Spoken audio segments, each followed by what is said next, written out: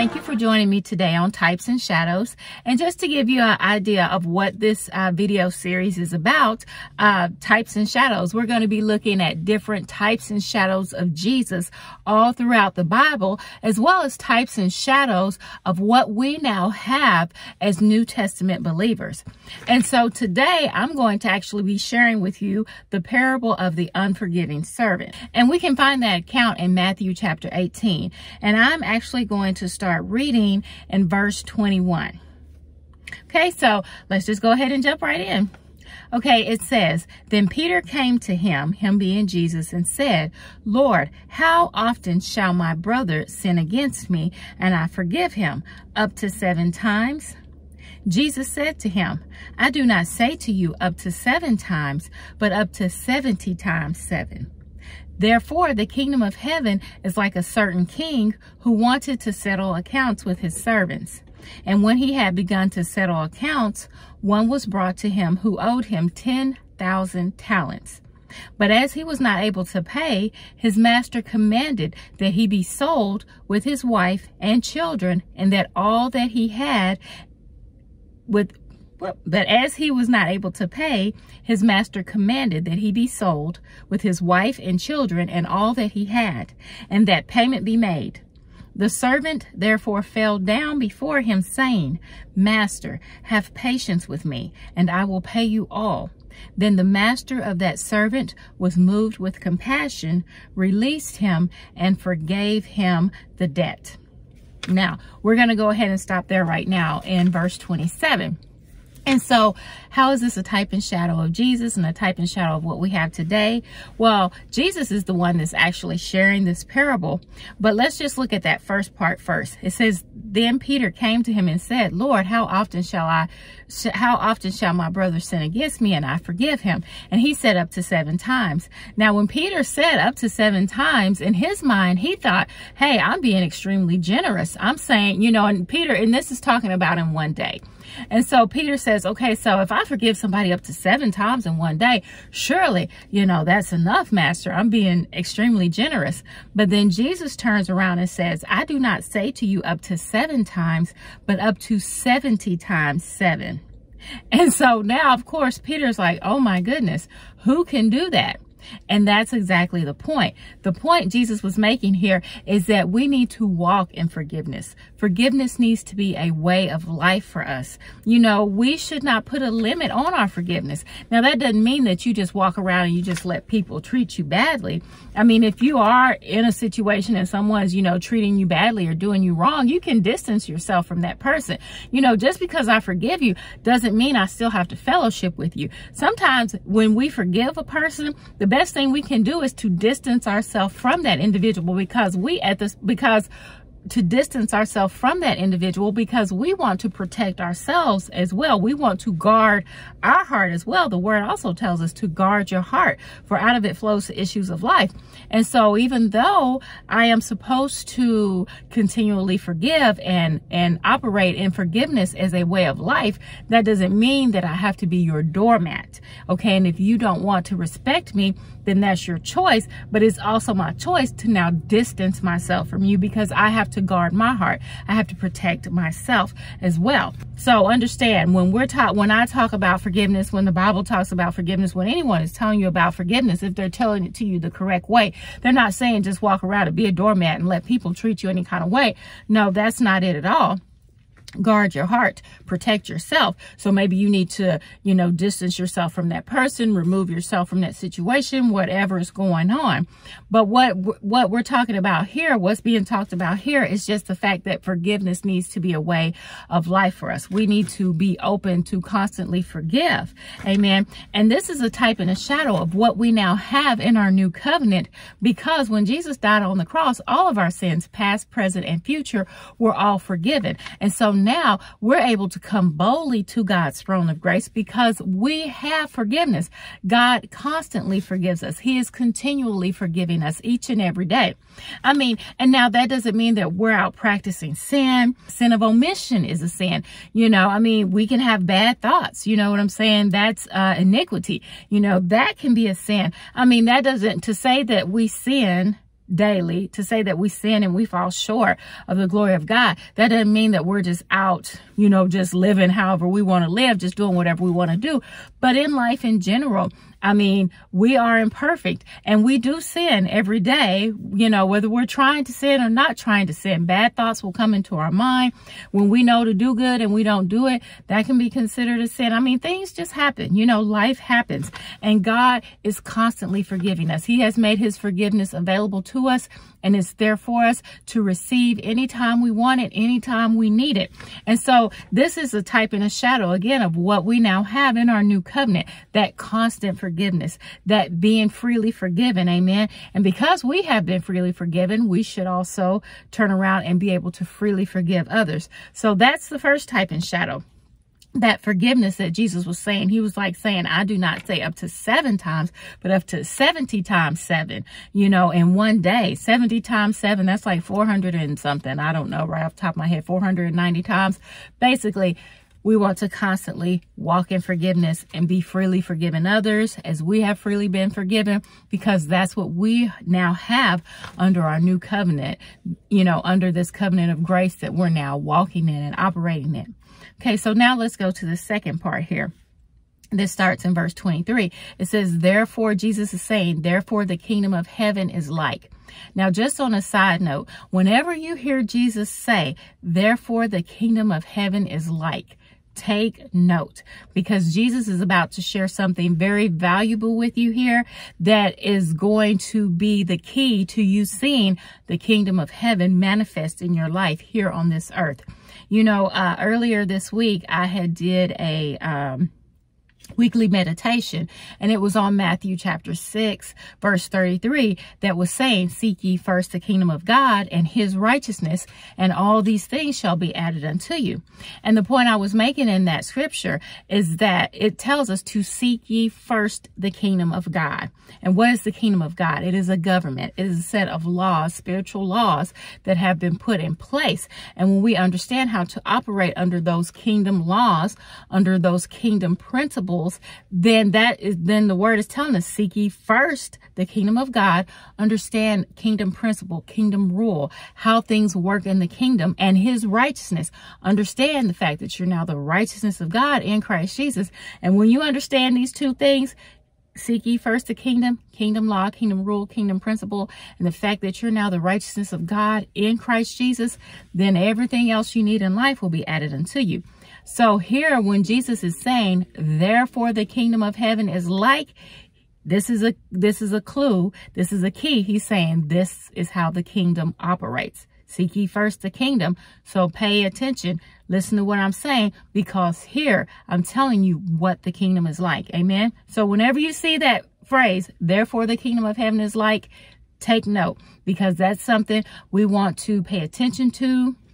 And it's a principle that we want to apply in our daily lives. It's something we really want to study and understand, because whatever Jesus says after that, it is vital. It is key in order for us to see the promises of God come to pass. So here in 23, Jesus is saying, therefore the kingdom of heaven is like a certain king who wanted to settle accounts with his servants. And he had begun to settle accounts, and then one was brought to him who owed him 10,000 talents. Now, this is an important part to understand here, this 10,000 talents. Now, for years, I read this parable and I just kind of skipped over this 10,000 talents. Okay, that's a lot, maybe like $10,000 or maybe $100,000 today. But no, let me explain to you how much 10,000 talents actually is, just so you can get an idea of what we're dealing with here. 1 talent, and if you search this out, study this out, in the word, study this out online and stuff, you can come to this for yourself. But basically what I came up with is 1 talent is equal to 6,000 denarii, which would take an ordinary laborer 6,000 days or 16 years to earn. Okay. So 1 talent is equal to 6,000 denarii or 6,000 days wages. Okay. That's 6,000 days, would take the average laborer, or 16 years, to earn 1 talent. Okay. And how do we come up with this? In Matthew chapter 20, verses 1 and 2, which is the parable of the workers in the vineyard. And I'm not going to go into that whole parable right now, but it's found in Matthew chapter 20. If you want to read it through for yourself. Basically, the owner of the vineyard was going out to hire people to work in the field, and the wage for that 1 day of work was 1 denarii.